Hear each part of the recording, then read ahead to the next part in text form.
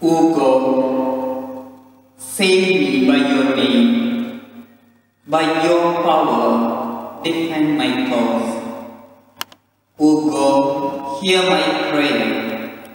Give ear to the words of my mouth. In the name of the Father, and of the Son, and of the Holy Spirit. Amen. The grace of our Lord Jesus Christ, the love of God, and the communion of the Holy Spirit be with you all. And with your spirit. This Mass is offered for the sick and housebound of our parish.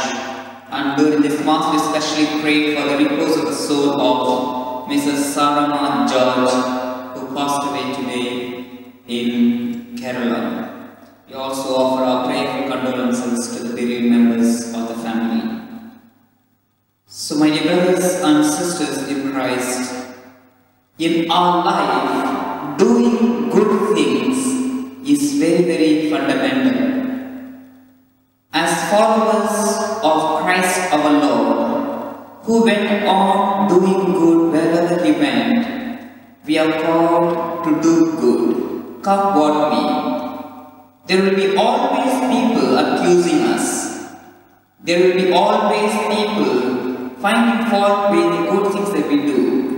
However, if we know for sure that we do what the Lord wants us to do, we can keep going. So in a special way today, we ask God for this particular grace. Just like the Lord Jesus, who went about doing good, we also may do good in whatever circumstances we are in. And for those moments of our own failures, to do good in our life. And for those moments of doing evil, we feel sorry and ask for God's pardon and forgiveness.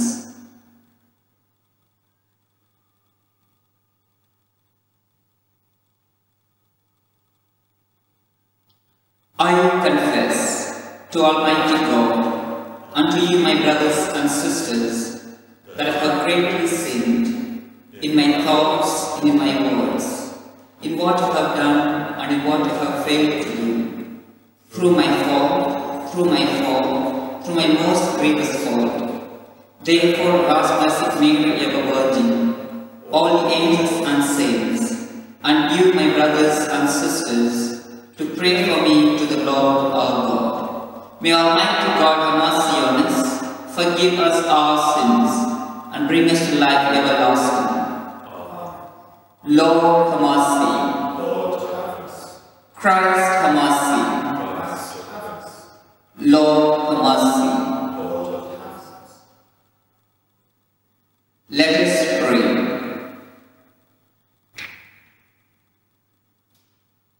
O God, who have prepared fitting helps for us in our weakness, grant, we pray, that we may receive their healing effects with joy and reflect them in a holy way of life.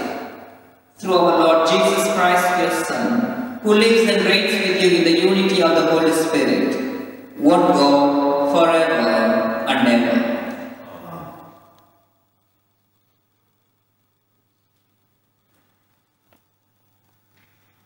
A reading from the Book of Wisdom. The godless say to themselves, with their misguided reason, let us lie in wait for the virtuous man, since he annoys us and opposes our way of life, reproaches us for our breaches of the law, and accuses us of playing false to our upbringing.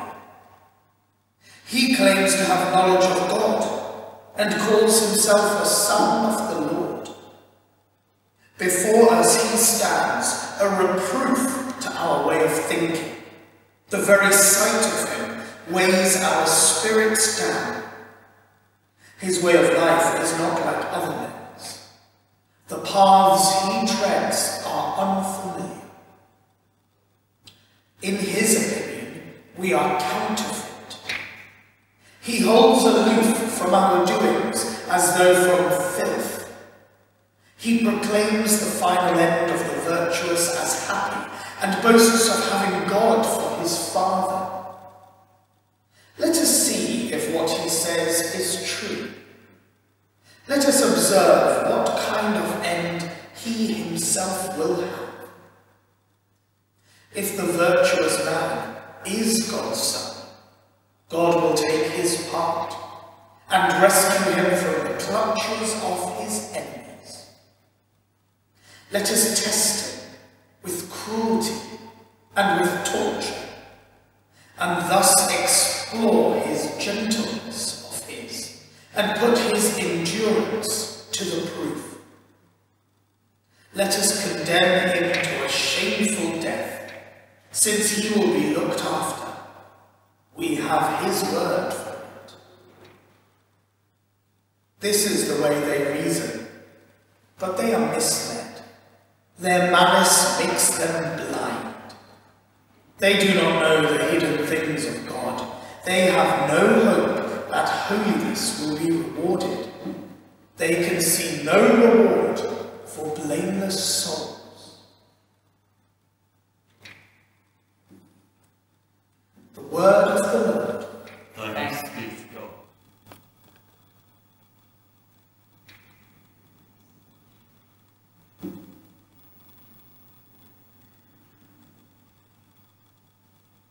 The Lord is close to the broken-hearted. The Lord is close to the brokenhearted. The Lord turns his face against the wicked, to destroy their remembrance from the earth. The just call, and the Lord hears, and rescues them in all their distress. The Lord is close to the brokenhearted. The Lord is close to the broken-hearted. Those whose spirit is crushed, he will save. Many are the trials of the just man, but from them all the Lord will rescue. The Lord is close to the brokenhearted. He will keep guard over all his bones. Not one of his bones shall be broken. The Lord ransoms the souls of his servants. Those who hide in him shall not be condemned. The Lord is close to the brokenhearted. Please stand to greet the gospel. Praise to you, O Christ, King of eternal glory. Now, it is the Lord who speaks. Come back to me with all your heart, for I am all tenderness and compassion. Praise to you, O Christ, King of eternal glory.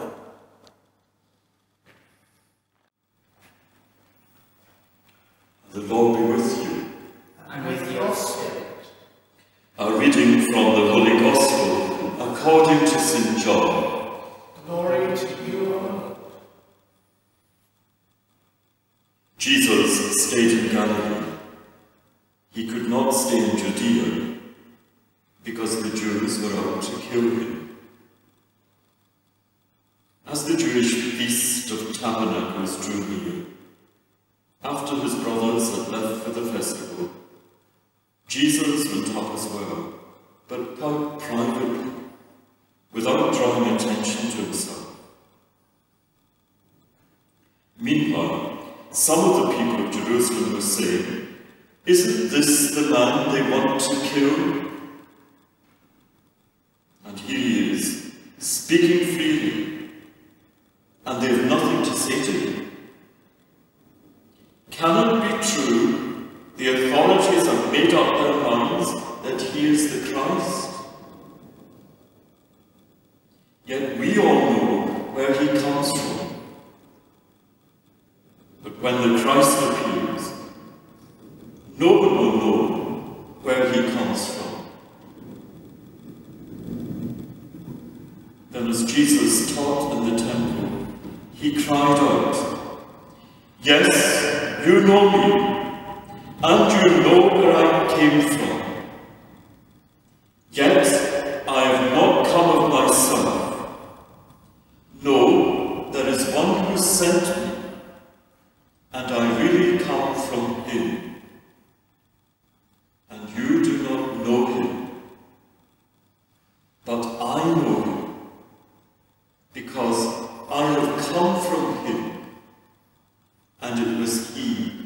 who sent me.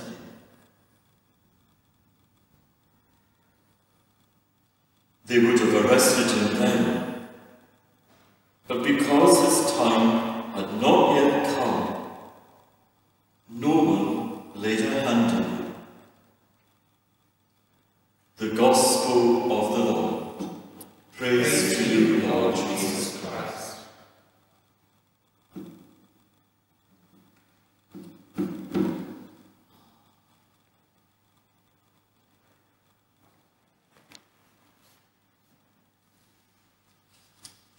That wonderful first reading from the Book of Wisdom, we heard how the wicked plot against the virtuous. In the Gospel we see how people who are wicked-minded plot against Jesus our Lord and they plan to kill him. And the Gospel so beautifully, clearly explained how Jesus went on doing good. Wherever he went about doing good. And even through his own virtuous life, he was able to draw so many closer to him. And even when the wicked planned to plot against him, he had the courage to keep on doing the good work that he was called to do. And we heard in the responsorial psalm today, the Lord is close to the brokenhearted. Obviously, the Lord Jesus, during his time here on earth, was always for those brokenhearted. He went about consoling and comforting all those who were sick, all those who were in need of his help. And what gave him that courage to do the goodness which he was called to do? Certainly, just as we have said in the Gospel today, it is the knowledge of the Father and also knowing that why he was sent here on earth that made him do the good works and was able to carry on doing even when he was aware that he would be killed. And in our life, my dear brothers and sisters, we also should constantly examine ourselves. How well are we knowledgeable about God and how much do we really know Christ our Lord? It is the deeper interior knowledge of the person of Christ whom we all adore, whom we all follow in our life, that would enable us to do the good things. Certainly, when we live a life of virtue, there will be always people who plot against us. However, what would give us the courage is nothing but the clear knowledge that we have God who has called us to do this. And so today, maybe we can take time to reflect deeply of how well our knowledge is about God and how well do we journey with Christ our Lord who went on doing good. We should also remember today, the Lord is close to the brokenhearted, and we as his followers are called to be close to those brokenhearted. And in our own houses, we may not be able to go out and do good, but how can we be close to the brokenhearted even through our own communication? Can we communicate with people who really need our words, who really need our comforting and consoling words at this time? Can we think of people who really need our praise and offer special praise for them?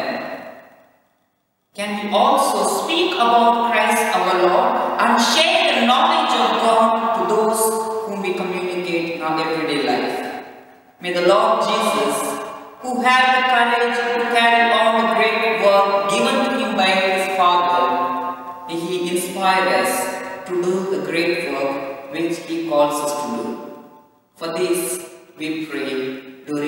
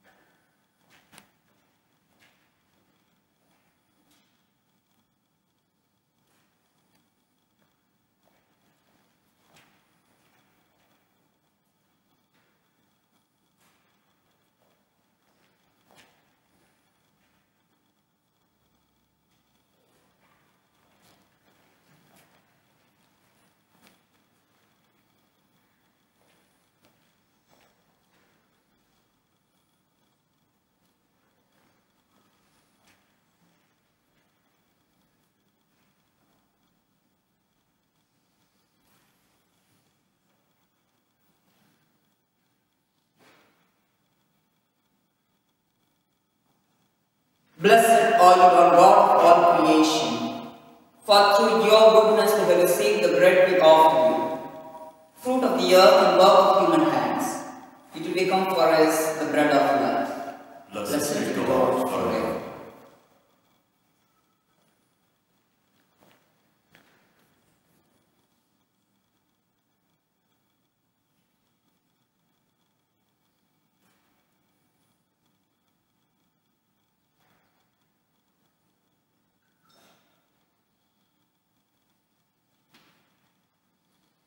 Blessed are you, Lord God of all creation, for through your goodness we have received the wine we offer you, fruit of the vine, work of human hands. It will become for us our spiritual drink. Blessed be God forever.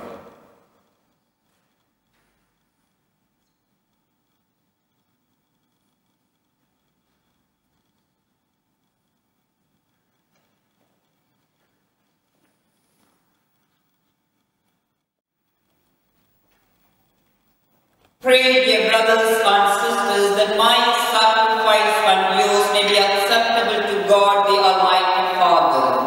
May the Lord accept the sacrifice of your hands, for the praise and glory of his name, for our good and for all his holy church.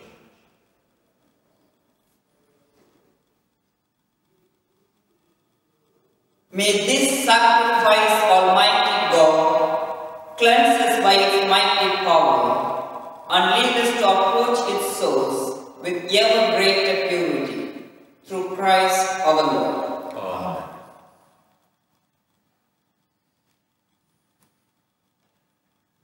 The Lord be with you. And with your spirit, Lift up your hearts. we lift them up to the Lord. Let us give thanks to the Lord our God. It is right and just.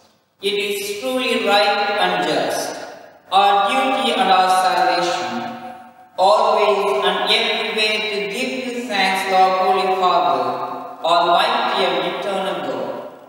For through bodily fasting you restrain our faults, raise up our minds and bestow both virtue and its rewards through Christ our Lord. Through him the angels praise your majesty, dominions adore and powers tremble before you. Heaven and the virtues of heaven and the blessed seraphim worship together with exultation. May our voices make praise join with theirs in humble praise as we acclaim.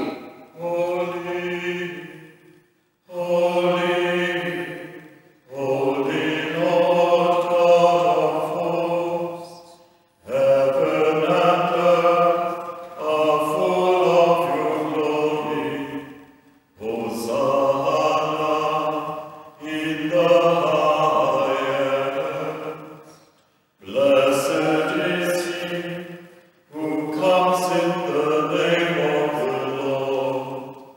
Hosanna in the highest.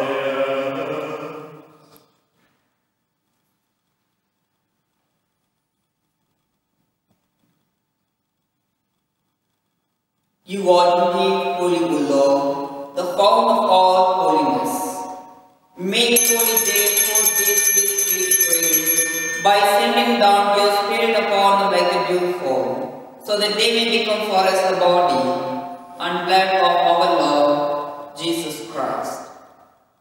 At the time he was betrayed and entered willingly into his passion, he took bread and giving thanks broke it and gave it to his disciples, saying, Take this, all of you, and eat of it, for this is my body, which will be given up for you.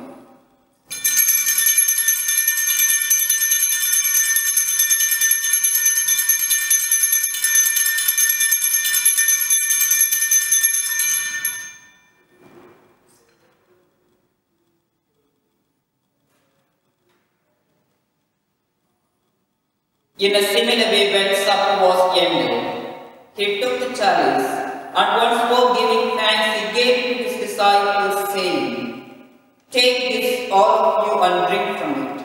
For this is the chalice of my blood, the blood of the new and eternal covenant, which will be poured out for you and for many, for the forgiveness of sins. Do this in memory of me.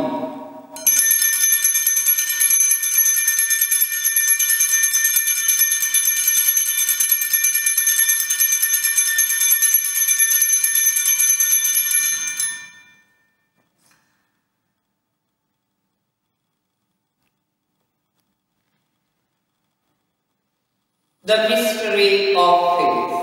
We proclaim your death, O Lord, and profess your resurrection until you come again. Therefore, as we celebrate the memorial of his death and resurrection, we offer you, Lord, the bread of life and the chalice of salvation, giving thanks that you have held us worthy to be in your presence and minister to you. Humbly we pray that partaking of the body and blood of Christ, we may be gathered into one by the Holy Spirit. Remember, Lord, your church spread throughout the world, and bring her to the fullness of charity, together with Francis our Pope, and Vincent our Bishop, and all the clergy. Remember also our brothers and sisters who have fallen asleep in the hope of the resurrection, and all who have died in your mercy. Welcome them into the light of your face. Have mercy on us all, we pray, that with the Blessed Virgin Mary, Mother of God, with blessed Joseph her spouse, with the blessed apostles, and all the saints who have pleased you throughout the ages, we may merit to be co-heirs to eternal life, and may praise and glorify you through your Son, Jesus Christ. Through him, and with him, and in him, O God Almighty Father, in the unity of the Holy Spirit, all glory and honor is yours, forever and ever. Amen.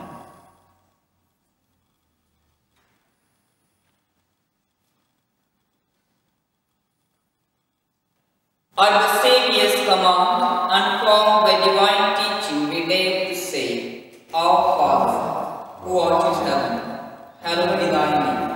Thy kingdom come, thy will be done, on earth as it is in heaven. Give us this day our daily bread, and forgive us our trespasses, as we forgive those who trespass against us. And lead us not into temptation, but deliver us from evil. Deliver us, Lord, we pray, from every evil. Graciously grant peace in our days, that by the help of your mercy, we may be always free from sin and safe from all distress. As we await the blessed hope and the coming of our Saviour, Jesus Christ. For the kingdom, the power, and the glory are yours, now and forever. Lord Jesus Christ, who said to your apostles, Peace I give you, my peace I give you. Look not on our sins, but on the faith of your church, and graciously grant the peace and unity in accordance with your will, who live and reign forever and ever. Amen. The peace of the Lord be with you always. And with your spirit. Let us joyfully offer each other the sign of peace.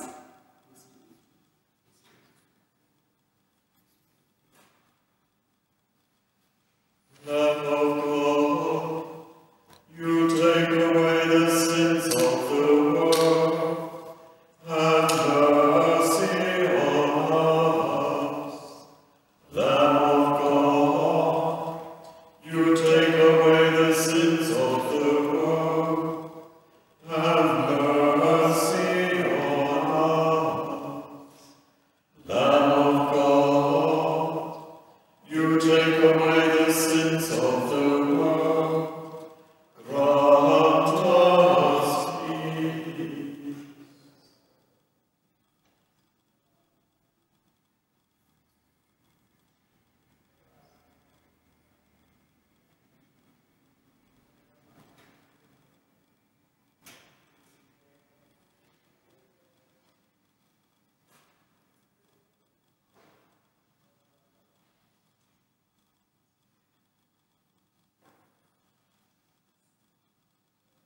Behold the Lamb of God.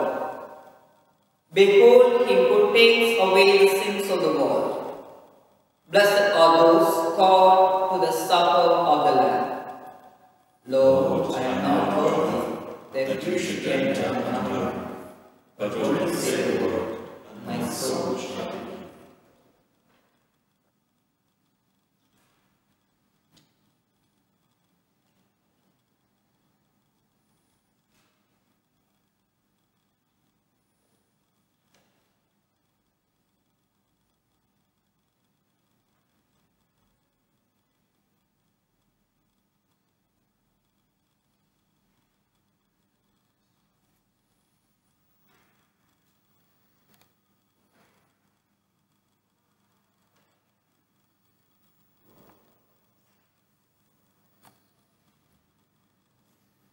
Dear friends, there are times when people are unable to receive the body and blood of Christ through illness or due to their personal disposition. Even those who may not receive sacramental communion, all are united by the Holy Spirit. The traditional idea of spiritual communion is an important one to remember and reaffirm at this time. A deep spiritual communion is possible even when we do not share together the sacrament of the body and blood of Christ. As I request you to join me in this prayer, I also ask you to make this prayer your own, and may the Lord Jesus come into your heart spiritually. My Jesus, I believe that you are present in this holy sacrament of the altar. I love you above all things, and I passionately desire to receive you into my soul. Since I cannot now receive you sacramentally, come spiritually into my soul, so that I may unite myself wholly to you, now and forever. Amen.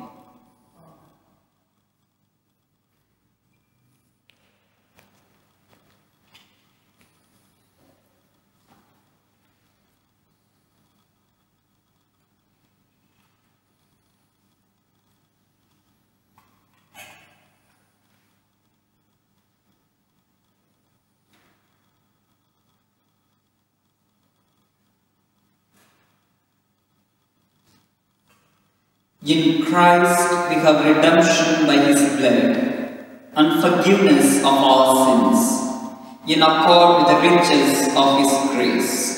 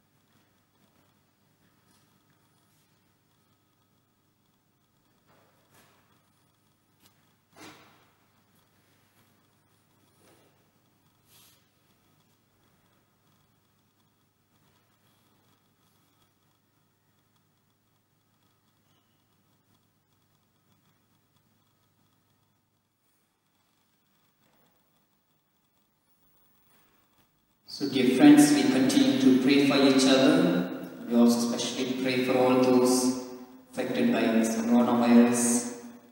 And please do join us this evening for prayer at 8 p.m. Let us pray. Grant, we pray, O Lord, that as we pass from old to new, so with former ways left behind, we may be renewed in holiness of mind. Through Christ our Lord. Amen. The Lord be with you. And with your spirit. May Almighty God bless you all, the Father, the Son, and the Holy Spirit. Amen. Go in peace, glorify the Lord by a life of love. Thanks be